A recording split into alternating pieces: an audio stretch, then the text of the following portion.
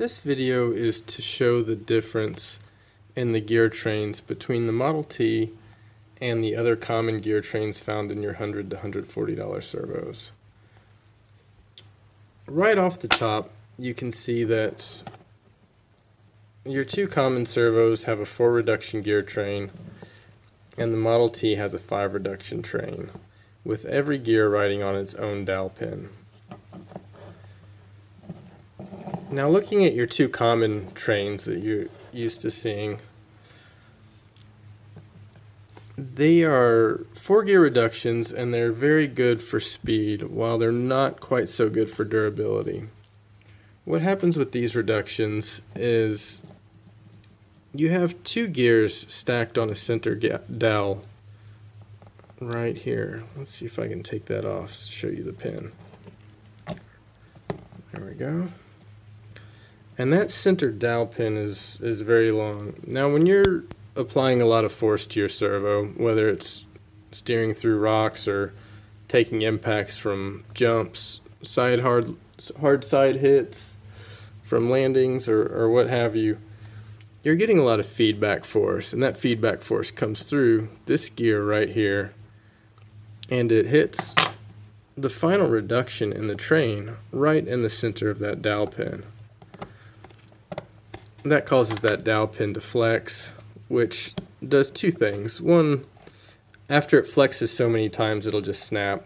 And then 2, it'll cause a misalignment in teeth, and it'll cause a broken tooth either here or in here. Now, in the older model, it has the same issue with the stacked gears, but it didn't have strong enough teeth to start. The 3rd reduction in this model, which is right here, just has a very, very thin gear, and these teeth just don't hold up, especially in your crawlers and your rock bouncers. And you can see in this one, which this is a newer design, but you can see that they really beefed up the gears in it to try to make it hold up to the crawlers today. Now, I was having problem. I was breaking both of these servos in my rock bouncer, and they just couldn't take the impacts that I needed them to be able to run my bouncer reliably, and that led to switching out servos. So now we have the Model T. You can see that every gear is on its own pin, and that reduces that real long pin that you have in the center here, and that actually removes that deflection altogether that you get, which leads to broken gears or broken pins. The other thing I did, so when you have a lot of feedback force or even just force pushing against rocks,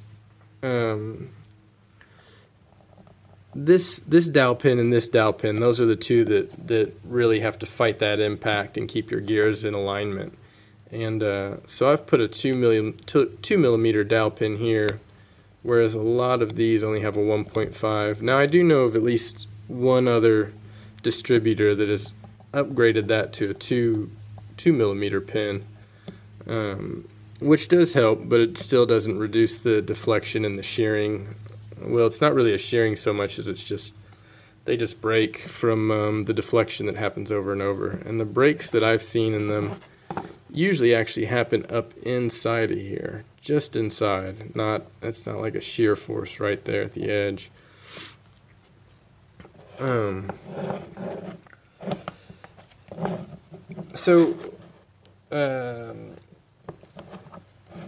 While it looks like this one does have the thickest gears, it does not. And I'm going to go ahead and pull all the gears out and show you the difference in the gears. So now, looking at the gears, we can see the next point of strength. Along with removing the stacked gears and having that extra long pin that can deflect, we also have much taller gears. And starting with the last reduction, which is also the output gear, You can see this one here. Here's your Model T, and then here's your other two. And you can see how much taller that tooth is, which allows it to be a lot stronger. Moving down to the next reduction. Again, Model T on the left right here, and then your other two. And still we have more meat. Now, so you can see the third reduction. Oops. I think we can see them a little bit better this way. Again, you can see that even the third reduction on this one, even though it doesn't have to fight the shear strength and the deflection of the pin, it's still a thicker gear down here on your third reduction. Moving down to, well, sorry, on this one that's the fourth reduction for the Model T, but the third for these. Anyhow, working backwards. Getting down to your next reduction, again, I think it's pretty clear to see that the Model T on the left is thicker on both halves of the compound gear. And then down to your final reduction, which of course mine has two more reductions left, but these gears don't really take much impact. They tend to hold up just fine, but even still, we have more meat. This is actually my first reduction, and these are the other two servos' first reductions. And this is my second reduction.